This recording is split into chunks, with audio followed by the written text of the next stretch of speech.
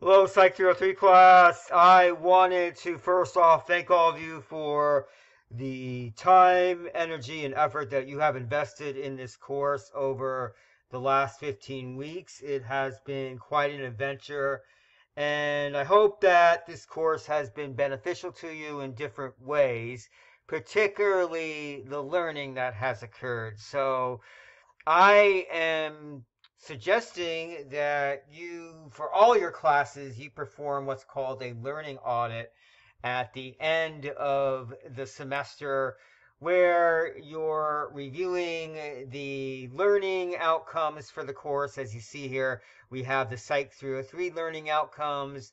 I think we covered mostly all of these, but you may think differently. So I am open to your feedback on what could have been done differently with some of these topics.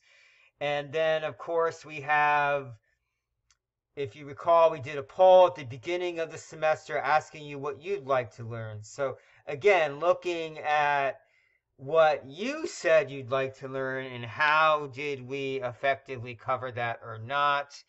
And then finally, what I call a finish the statement activity, looking at one aspect of psychotherapy that you will be able to apply to your future, a high impact learning moment from this course, and how you want to now take this to the next level.